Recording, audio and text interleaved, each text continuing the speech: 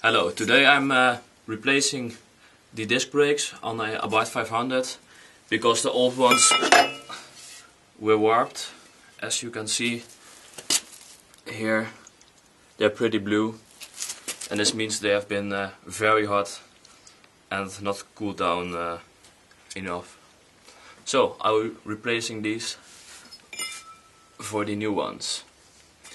And I'm also gonna replace the brake pads because they are not expensive, and when you have everything open you can just do them at the same time. The first thing you want to do is jack up the car and get the axle stands under it, so that you can work safely and there's no chance that the car will drop on top of you.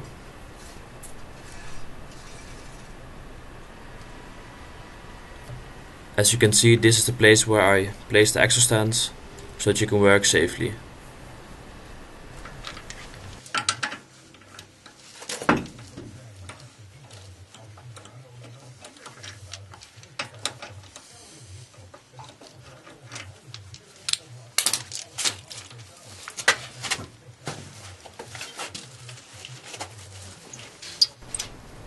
Where you've got the wheel off, you can undo the bolts under the disc brake. And when you finish with that, you can take the two bolts out of the brake caliper.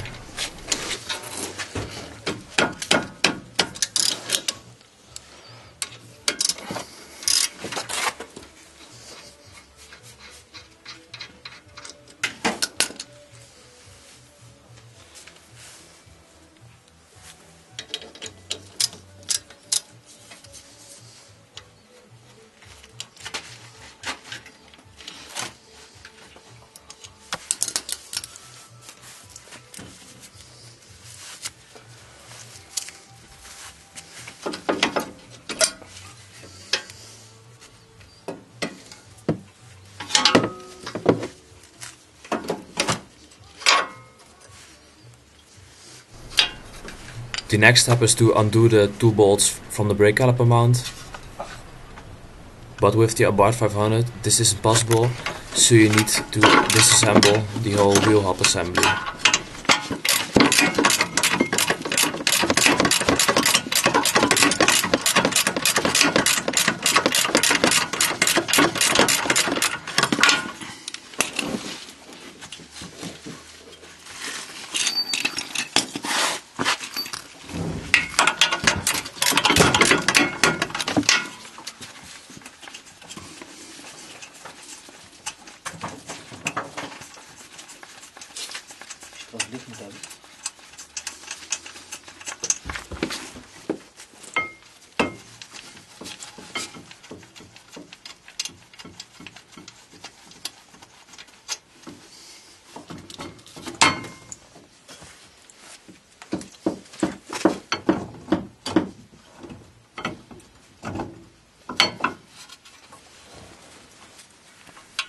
As you can see, even with the wheel hub assembly loosened, there isn't much space to work with.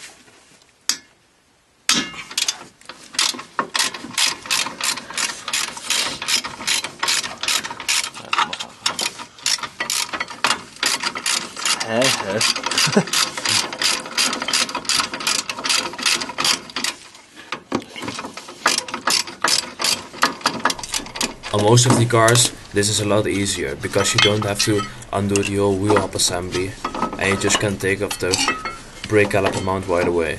Oh. The next step is to get the surface of the wheel hub very smooth and that there aren't any imperfections.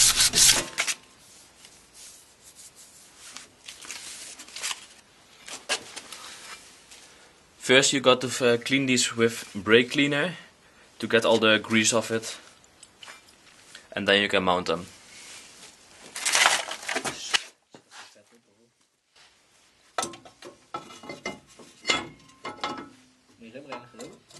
Doe ik zo.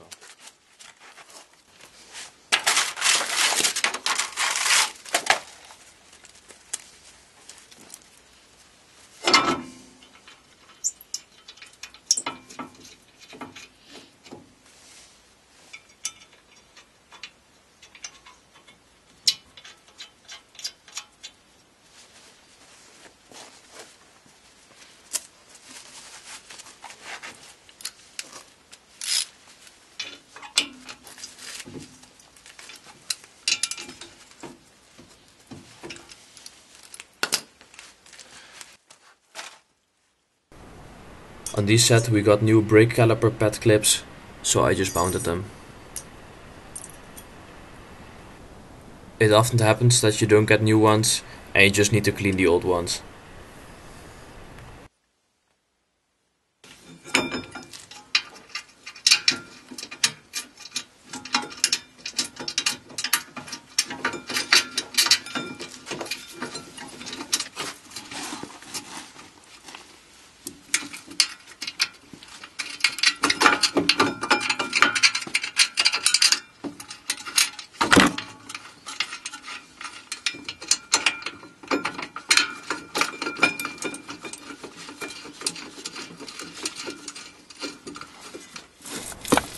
Now you need to tighten the bolts from the brake caliper mount.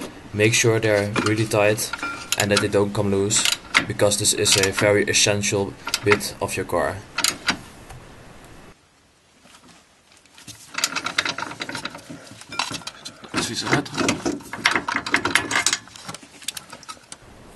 Now it's time to tighten the bottom one.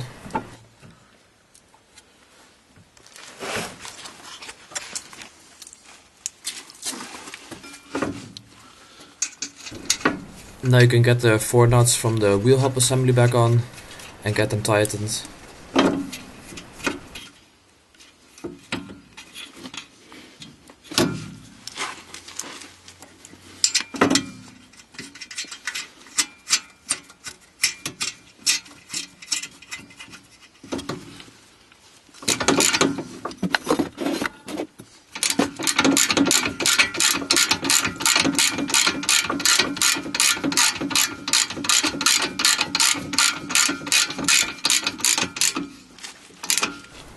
This is just the same as the other bolts, make sure they are very tight.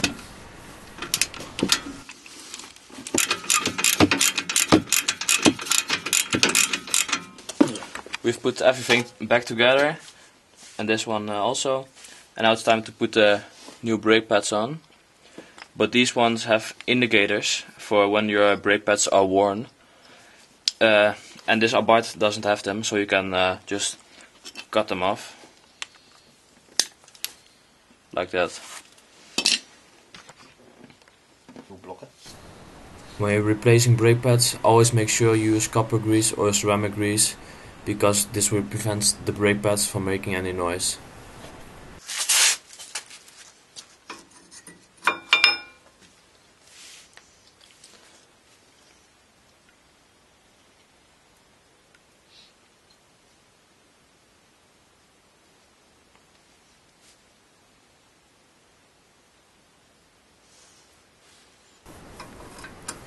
As you can see, getting the brake pads in is very easy. On the back side of the brake pads, I always get some copper grease on it or ceramic grease, so that they won't make any noise.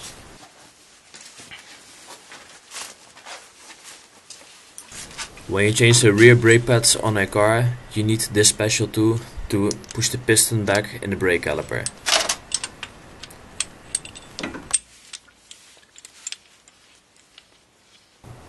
The reason you need to use this tool is because on the rear side you need to push and rotate the piston at the same time to get it back in.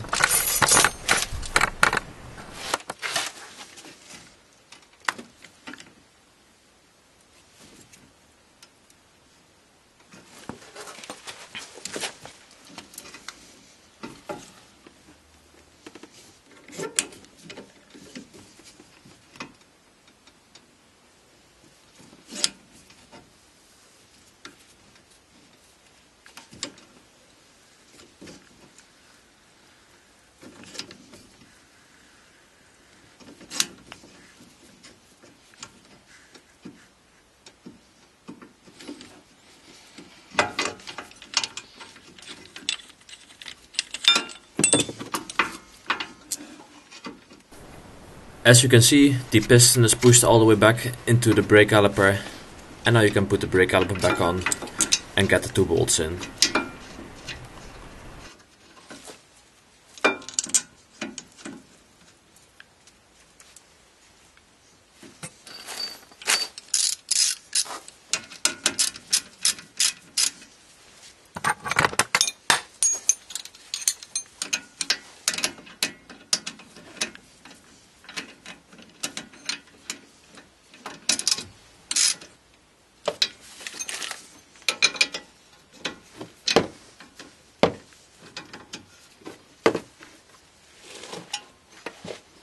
Gaan we vasthouden?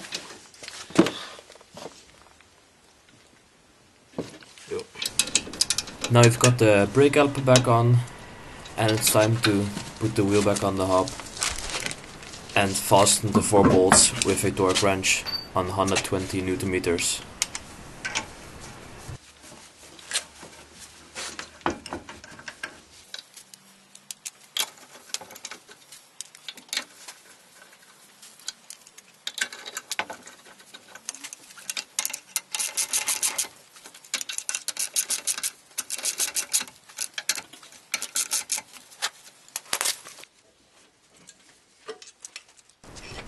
But before you can torque the wheels with a torque wrench, you need to get the axle stands and the jack out from under the car.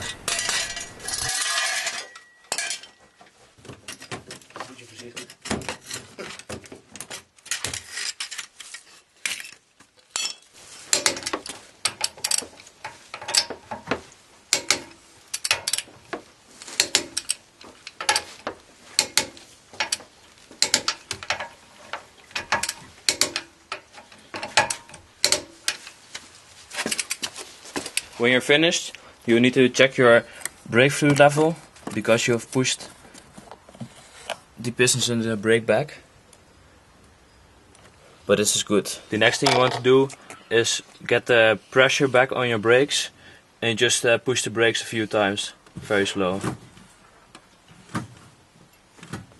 And as you can see, the pressure is back.